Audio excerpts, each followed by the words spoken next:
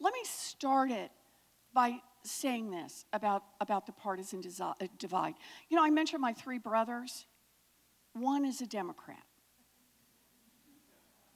Do the math, right? But here's the thing. I think about the things that unite us. And you want to know one of the #1 things that unites us? Is Amazon. When I talk about the fact that Amazon made $10 billion in profits and paid 0 in taxes, that makes all 3 of my brothers furious. Because they understand, whether they're Democrats or Republicans, they understand we're getting cheated. The folks at the top are just sucking more and more and more. And they're getting Washington to work for them. So all 3 of my brothers are ready to get in the fight to say, no, I want a government that works for us. We're going to get regulatory agencies that are no longer working just for the rich and the powerful. We're going to get them to work for the rest of us.